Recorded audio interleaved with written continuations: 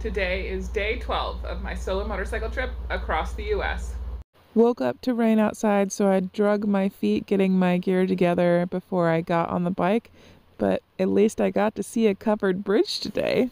Hello, Pennsylvania! Crossed into Pennsylvania, rode through some vineyards before, And just like that, we're in New York.